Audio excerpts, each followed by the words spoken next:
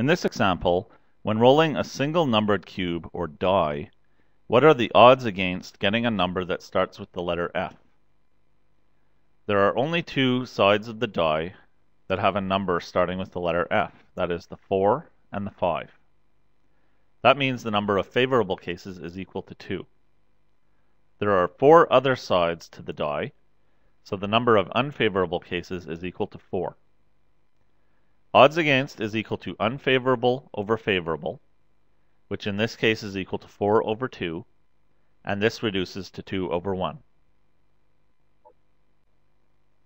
In this example, what are the odds against getting a total of 11 when rolling 2 dice?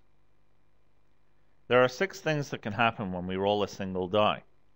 When we roll 2 dice, we have to multiply 6 by 6, and there are 36 combinations that can happen. There are 2 different ways of getting a total of 11, and we can illustrate this if we use different colored dice. The blue die can roll a 6, and the red die can roll a 5, and this gives us a total of 11. Or, the red die can roll a 6, and the blue die can roll a 5, and again, we get a total of 11. This means that the number of favorable cases is equal to 2. Since there are 36 different things that can happen, the number of unfavorable cases is equal to 34.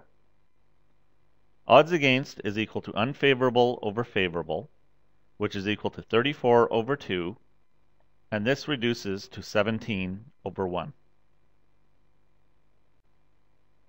In this example, what are the odds against getting a jack when choosing from a standard deck of 52 cards?